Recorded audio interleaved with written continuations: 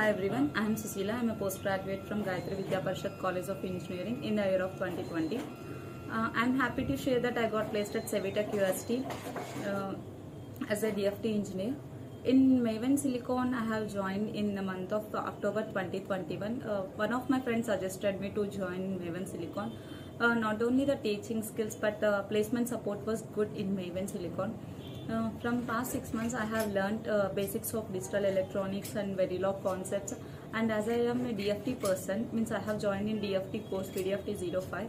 So I learned DFT concepts, and I don't have any DFT knowledge outside. So they make us to learn all the concepts very clearly.